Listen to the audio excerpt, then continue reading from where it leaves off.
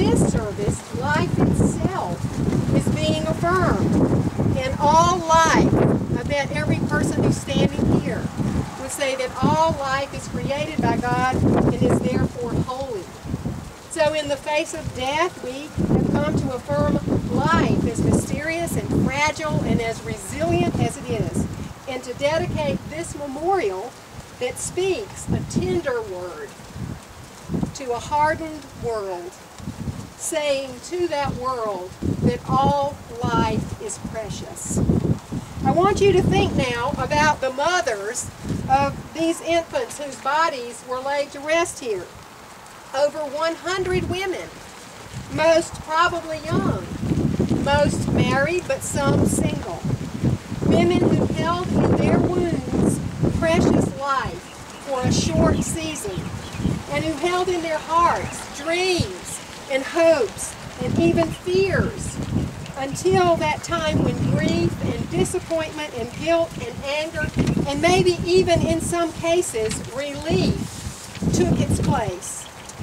Think about these women whose babies did not make it to full term. Think about those whose babies were born but then soon died. Many of these mothers face their loss alone. Husbands and boyfriends far away. Some not even aware that they would soon be fathers, and then that they would not be. And think about the fathers, those who knew that life was on the way. Think of these men who were nearby at home, and those who were on distant shores defending our freedom. Think of the seasoned men and the ones who were still really only boys. Many of them shared their wives and their girlfriends' broken hearts when they heard that their baby or their babies had died. Think also about the infants, those 115 baby girls and baby boys at different stages of development, I imagine, who all had heard their mother's heartbeats as they floated in the womb. Many never drew a breath of air into their fragile lungs, yet we are here to affirm that they lived. Years ago, it was common practice, I've been told, and I could be wrong. I love to put that caveat in there. It does help protect you. That the bodies of stillborns and of babies who were miscarried, and even the bodies of babies who lived only a few hours or days, were not ordinarily placed in their mother's or their father's arms. For many parents, society signaled that these little ones that did not make it were not fully life at all, and things were hushed and rushed, and infant bodies were taken away quickly and buried. Many with no services to affirm that they even existed, leaving gaping wounds in their hearts of their mothers and fathers who knew. And some of these wounds have never been healed. Perhaps our loving God, through this gathering today, will bring healing. Yes, we have come to affirm the lives of these 115 infants, and also many others also come to thank the men and women of the Greenleaf Cemetery Board, if that's the right terminology, who've worked so diligently to make this day happen. And to also affirm that these infant girls and boys do matter. Not only are they precious to God and the ones who bore them, but they are precious to all of us. Though their lives were very short, they are part of this great, mysterious tapestry of life in which we are all woven. The lives of their bodies, laid here to rest, are holy in the eyes of God, for they were called into being by God, and then were welcomed home by God in God's perfect timing, which we, limited mortals, cannot nor ever will understand.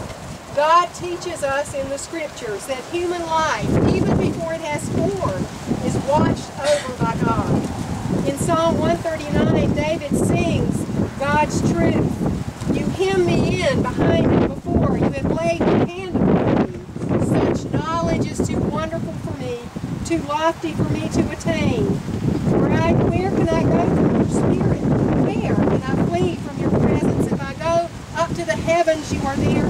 If I make my bed in the depths, you are there. If I rise on the wings of the dawn, if I settle on the far side of the sea, even even there your hand will guide me. Your right hand will hold me fast. If I say, surely the darkness will hide me, and light become night around me, even the darkness will not be dark to you. The night will shine like the day, for darkness is as light to you.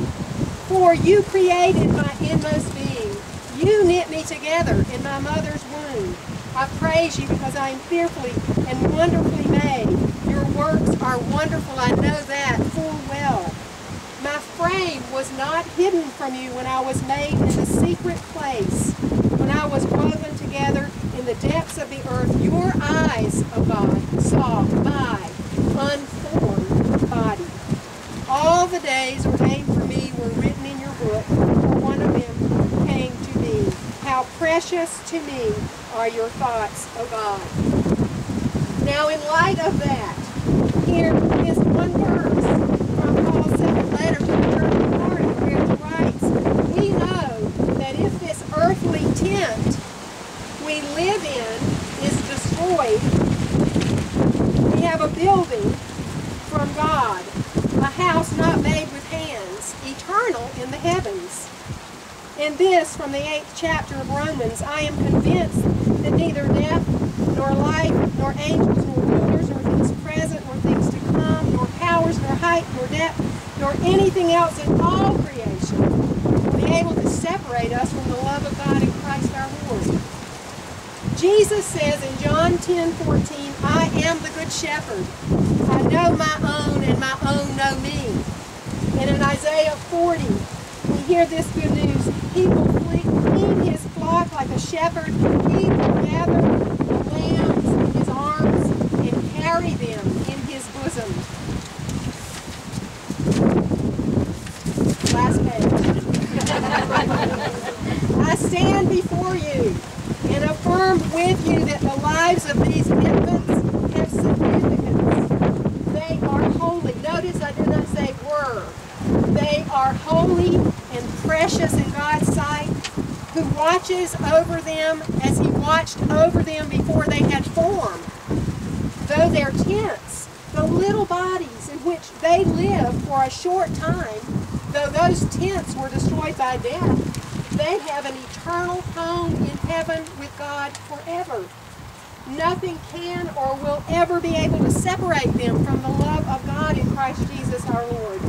The Good Shepherd, our Lord Jesus Christ himself, has gathered these little lambs, as he will us, in his arms, and he carries them in his bosom forever. I stand before you as a woman who has known this pain of having a pregnancy ending death, of losing an unborn.